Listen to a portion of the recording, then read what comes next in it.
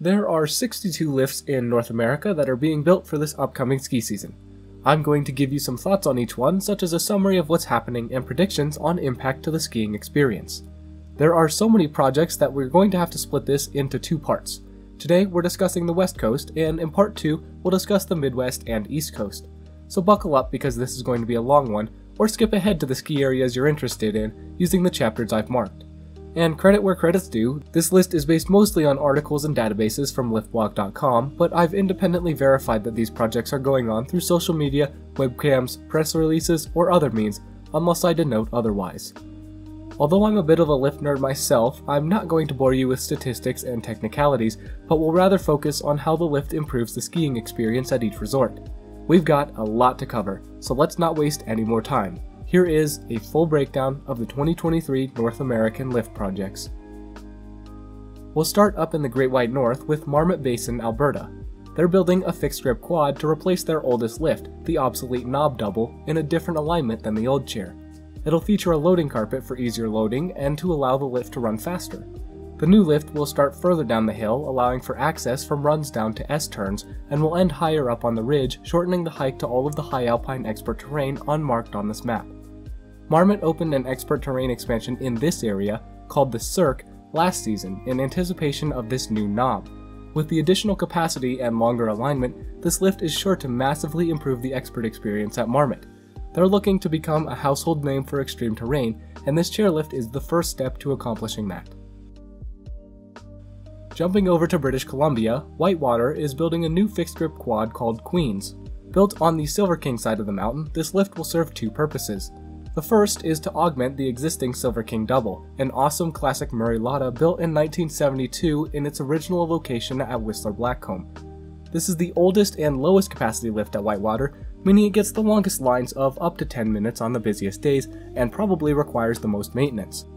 The other big purpose is to open a 160-acre expansion consisting of a few groomers and a whole lot of graded skiing.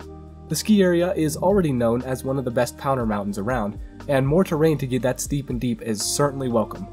Whitewater is already a great ski area, and this lift is only going to make it better. Heading west, we come across one of the biggest projects of this summer as Whistler Blackcomb, British Columbia constructs their new Fitzsimmons Express. This detachable 8-seater was originally manufactured for Park City, Utah, hence the color, but instead finds itself in Canada by way of a bunch of political BS. This new Fitzsimmons won't have a huge impact on skiing, but it will have a massive impact on bike park ops, as Fitzsimmons is the workhorse for that. A boost in out-of-base capacity will really help smooth out summer ops, as the wider chairs will allow for 5 bikes per chair.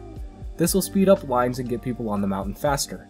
It'll do the same in winter, just not to the same extent since you have to ride garbanzo to get anywhere. It'll be a nice alternative to the gondola though, and should indirectly shorten those lines. Next, we'll go to a much smaller ski area. Mount Seymour, British Columbia is currently building a new fixed grip quad chairlift to replace their old lodge double.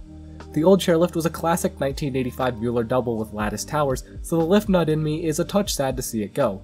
The new chairlift, however, will provide a 70% increase in capacity in that pod, significantly decreasing lines. The new chairlift will also go much faster than the old, which is another factor that will allow for more laps. It's coming with a loading carpet, which will reduce misloads and increase efficiency. Although I've never skied Mount Seymour, I can tell from the trail map and photos that the lodge pod has all the makings of an ever-popular blue cruiser pod, meaning it probably needs the capacity boost it is receiving. And at minimum, Seymour is prepared for future growth.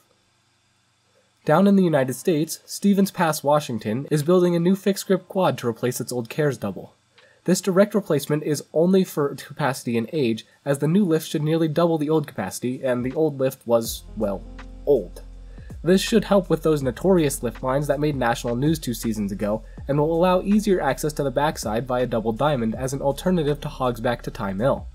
I personally believe this is also PR motivated, as Stevens' reputation is still recovering from that disaster of a 21-22 season, so Vail Resorts wants to show they care by investing in the resort. The resort's lift infrastructure is actually pretty modern, so this was one of the few lifts left to replace, and being a base lift, it was an easy choice despite the need for an employee housing investment. Stevens Pass's neighbor to the south, the Summit at Snoqualmie, more specifically Alpental, are currently building a new fixed-grip triple to replace the Cecil lift. For now, it's serving one purpose, replacing the old Cecil double, which was one of the oldest in the whole of the resort. This means higher reliability and capacity, enabling quicker laps down the Cecil Blue. The bigger purpose of this lift is to be the gateway to the future International lift, which is being built over this summer and the next. International is going to be a massive addition to Alpental, allowing for an easier alternative to the Edelweiss lift to access the back pulls and a way to lap all of this inbound advanced and expert terrain. Cecil itself is not a huge addition to Alpental, but the major transformation that it's part of is indeed a huge addition to the resort. On the infamous Oregon volcano Mount Hood, the ski area Mount Hood Meadows is installing a huge new detachable 6-pack. This will replace the Mount Hood Express detachable quad and will receive the same moniker. The Mount Hood Express is the main out-of-base lift at Hood Meadows. Yeah, there are a couple of other detachable quads, but Hood Express was the oldest and typically got the longest lines. What they're doing with this new lift is decreasing maintenance and massively increasing capacity. Of course, Old Reliable Blue should still be around if anything goes wrong with the new lift. For skiers, not much is going to change apart from lines being a lot shorter and quicker moving. But hey, it's a shiny new chairlift and I'm all for it. The new LPA chairs are probably going to be way more comfortable than the old Poma RSO carriers anyway. Our other Oregon upgrade this year is occurring at Mount Bachelor, who, just like Hood Meadows, are building a huge new detachable 6-pack. 2 seasons ago, during the 2021-22 season, the Skyliner Express detachable quad suffered a catastrophic breakdown that left it out of service for the last couple months of the season. When that happened, Bachelor ordered a new 6-pack to replace it, but since they ordered it so late, they weren't able to get it in time for installation last summer. As such, Bachelor and Doppelmayr completed repairs to allow Skyliner to run for one last season before she was finally retired. The biggest improvement with the upgrade is reliability. Skiers won't notice much of a difference, except that the new lift won't be closed for maintenance as often. It'll also have a huge capacity boost, meaning way shorter and quicker lines. Together, that's a huge win. Let's drop on down to Mammoth Mountain, California, where they were still open for skiing at the time of writing. They're currently building a new detachable 6-pack to replace the erstwhile Canyon detachable quad. I'm not gonna lie, seeing the old Doppelmayr go is kinda sad, knowing soon enough there won't be any Yawns left in North America. However, the huge boost in capacity on this new Canyon Express will be extremely welcome, seeing as Mammoth is known to accumulate, well, mammoth-sized lift lines on busy weekends and powder days. This new out-of-base workhorse from the Canyon Lodge will land lookers right of the old top terminal, which will allow much easier access to roller coaster and the mill. Like most of the lifts we've discussed before, its purpose is to shorten lines and ease maintenance. It'll be a mammoth improvement, helping with circulation at a colossal resort. Just 28 miles away, also in the Sierra Nevada range, is China Peak, California, who are currently reinstalling the legendary Thunder Quad from Jackson Hole as their new Canyon lift. Canyon is one of 2 base lifts at China Peak, meaning that reliability and capacity are the 2 priorities with the lift. Receiving a new Canyon quad, even though it is used, will offer a huge boost in capacity and will be way less of a maintenance hog than the old Riblet Franken lift that stood there. Canyon offers some nice blue and green groomer laps as well as access to lifts 5, 2, 7, and 4, so pretty much the rest of the mountain. Now, I'm not going to go, oh, this is a transformative new lift, because it's not. What it is a key replacement on a core lift in order to keep the whole operation running smoothly. Jumping over a state, let's talk about the ski area keeping the lowest profile of the whole summer, Lee Canyon, Nevada. They're not just quietly building a lift, they're building a whole expansion, and they successfully kept it under the radar until the middle of July. The newly named Ponderosa lift, a brand new fixed grip quad, is labeled as Lift 5 on this map and will serve a trio of low difficulty runs. Lee Canyon is the only ski resort in the Vegas area, so this expansion is going to be huge, allowing Lee to accommodate many more skiers. This is just the first of several projects that are a part of Lee Canyon's overall expansion plan. The lift will run over to the looker's left of the Sherwood pod and will be connected to Rabbit Peak by a conveyor. This is the start of something huge for Lee Canyon. Next, let's talk about the Big Cottonwood Twins, starting with Brighton, Utah. Brighton is currently building a new detachable 6-pack to replace the Crest high-speed quad. The old Crest had a lot of hours, so this upgrade is relatively well due. Crest is the out-of-base workhorse, so it's important that the lift is reliable, which is the aim of this upgrade. While this Crest isn't going to offer a large increase in theoretical capacity, the longer load interval and loading carpet will significantly decrease misloads, which means that lines are still going to move a lot quicker. Crest runs in both seasons, so Crest 6 will be able to carry 3 bikes on the back of each chair. As Brighton's flagship lift, this new Crest 6 is going to really improve overall comfort, from easier loading to quieter terminals, more comfortable chairs, and everything else in between. Right next door to Brighton is Solitude, Utah, who are building a brand new detachable 6-pack to replace their old Eagle Express high-speed quad. The old Eagle Express was an extremely unique lift, so it's sad to see it go, but it had been long overdue for an upgrade. I couldn't find the specifics, but hopefully the new Eagle offers a capacity boost, as Eagle got some gnarly lines due to the profile of its terrain. Eagle is the centerpiece of this ever-popular intermediate and advanced pod, which makes it a pretty core piece of the resort. The old Eagle was the first detachable in Utah, installed in 1989, so as it aged, it began to require more maintenance. Parts were getting harder to source, and lines were getting longer. Enter this new 6-pack. Now, lines in this pod will be less painful, and the lift will be closed less. Next, we have the only private ski area on this list, Wasatch Peaks Ranch, Utah. Since it's private, I was unable to confirm it independently, so we're going to have to trust that lift blog is correct on this one. There's only so much for me to say, as there isn't anything about the project on the internet. They're building a new detachable quad with bubbles, and if I had to guess, heated seats too, which will be their third lift of the kind. It's definitely going to be an expansion lift, and from what little I could find online, I believe this is going to open a whole new pod below the current 3 lifts and terminate at about the same spot as the existing triple, significantly increasing the total vertical drop of the ski resort. It's a super expensive private ski resort, so they spared no expense with this one. Just north of Wasatch Peaks Ranch is Snowbasin, Utah, who are currently installing a new detachable 6-pack called the Des Express. This lift goes into the category of infill lift, as it's not directly replacing any lift, but it's also not opening an expansion. Instead, this lift is adding additional capacity in the strawberry part of the resort, as the existing strawberry gondola gets overwhelmed and shut down quite often. Not sure why they decided gondola for this pod, but it has proven to be a poor decision. This lift should essentially double capacity in this area, which will lead to much shorter lines, and when strawberry shuts down because it's literally a giant sail, Des can still serve the terrain.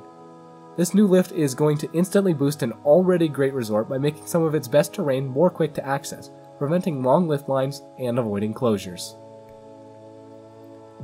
Heading further north, we come across Sun Valley, Idaho, who are currently executing one of the most ambitious projects of the whole summer, removing 2 lifts and building 2 more. We'll start with the direct replacement, Challenger. The Challenger detachable 6-pack is replacing the legendary Challenger quad and its sister ship, the Greyhawk quad. Because Greyhawk had its own pod at the bottom of the mountain, the new Challenger has a mid-unload at the top of the old Greyhawk, so that pod is still served.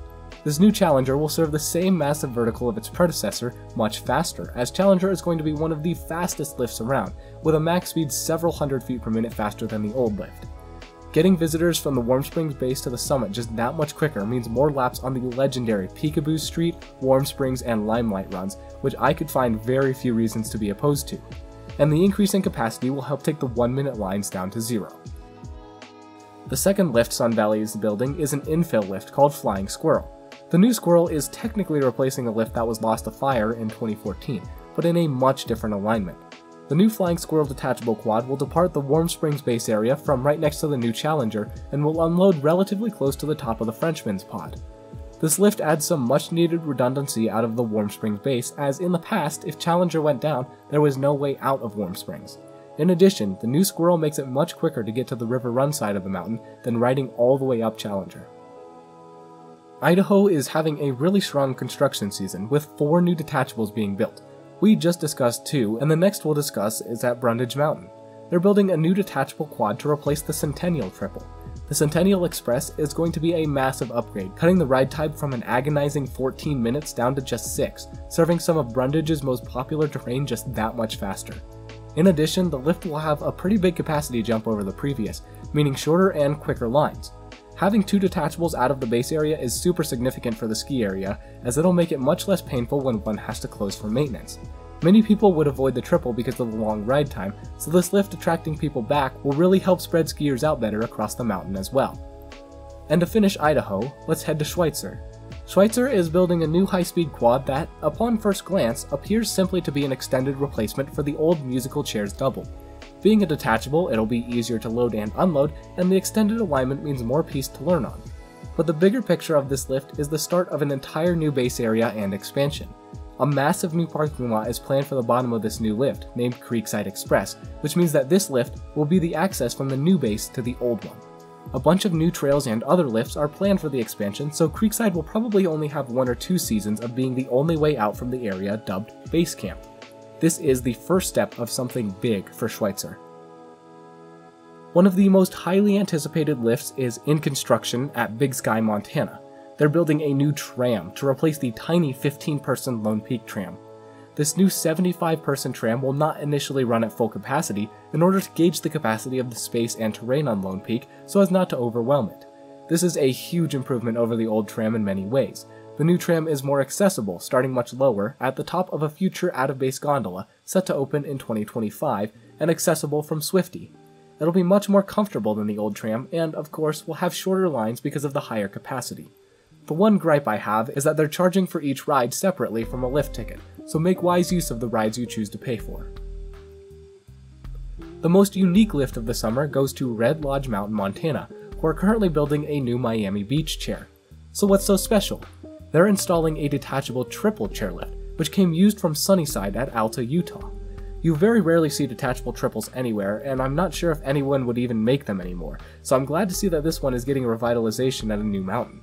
The lift is going into their beginner area, replacing the old fixed grip double chairlift. This will give Red Lodge Mountain a massive jump in the beginner experience, instantly making them relevant for first-timers all across Montana. However, I and many Red Lodge skiers out there would have preferred to see the triple replaced instead, as it's the only out-of-base lift to get to the main mountain, so it could use a capacity boost. Next, let's jump all the way down to Steamboat, Colorado, who are currently constructing the longest gondola in North America and a massive terrain expansion. Steamboat's big name project this summer is finishing the Wild Blue gondola, which will be an absolute people mover when finished. This base to summit gondola is going to serve 2 functions, alleviating lines at the base and providing easy access to the beginner area constructed last year, Greenhorn Ranch. In the first capacity, the gondola is going to be a huge improvement, adding thousands of people per hour to the capacity out of the base. Those massive lift lines twisting way back through the village, well, they'll probably only be half as long, as some people will go to Wild Blue and some will go to the Steamboat gondola. Altogether, that'll make a huge difference in the Steamboat experience, allowing people to get on the mountain just that much faster.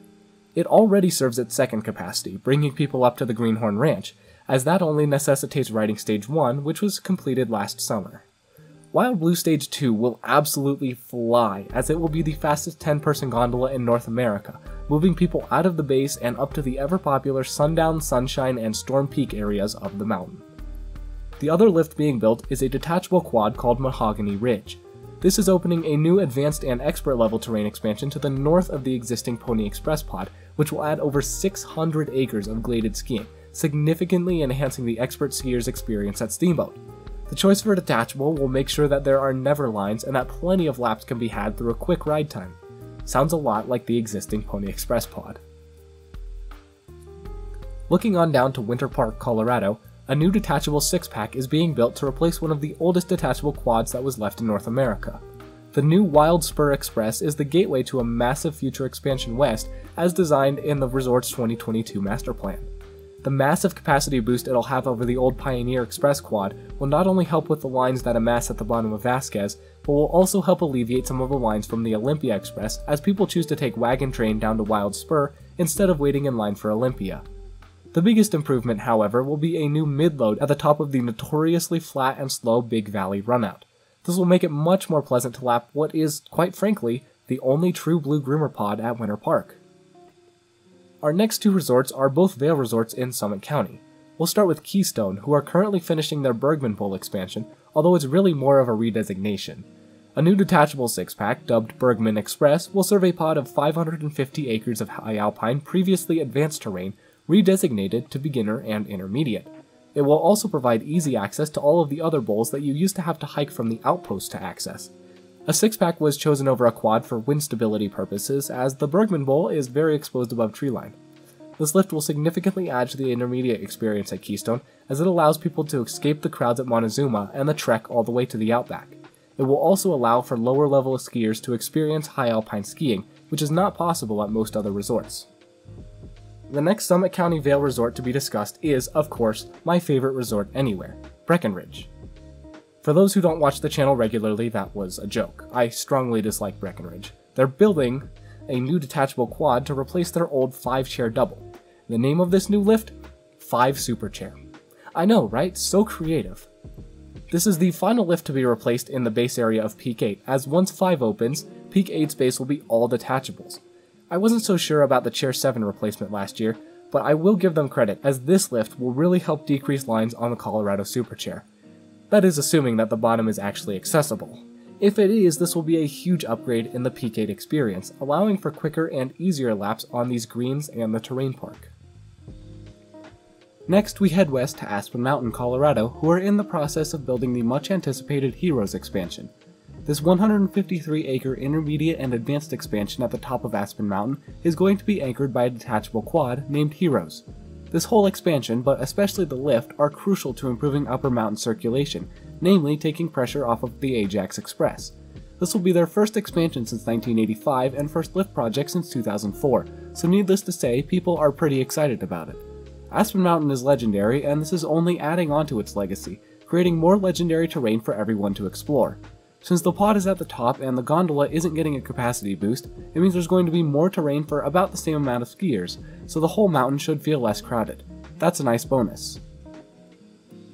Down in the southwest corner of Colorado, the On the Rise independent ski area Wolf Creek previewed in early September their upcoming 8th chairlift, which was kept entirely under wraps until that point. The new fixed grip quad, proposed to be called Tumbler, will serve a small beginner terrain pod between the Elma lift and base area. This rare autumn surprise announcement will not have a large impact on most skiers at Wolf Creek, but it will have a huge impact for the small percentage of visitors that are beginner skiers. Currently, the only existing green terrain is in the Raven and Charity pods, so this will be a huge increase in that terrain and will help spread those skiers out. As Wolf Creek continues to get more and more popular, unflashy infrastructure upgrades like this are critical to keeping the skiing experience as good as possible for all visitor demographics. For the final ski resort in this part of the breakdown, let's jump down to Taos, New Mexico, who are in the midst of not one, but 2 lift projects this summer. The first of these is replacing their beginner fixed grip triple, Pioneer, with a brand new, get this, beginner fixed grip triple. I'm honestly not too sure why this is happening, as this shouldn't really be an upgrade in speed or capacity. My guess is that the old Pioneer, since it was relocated from Deer Valley, was a maintenance nightmare in some way or another, and as such required replacement. If that's the case, then the difference for your everyday skier is that it won't be closed as often. But hey, the new lift looks pretty. The other project going on is just slightly larger.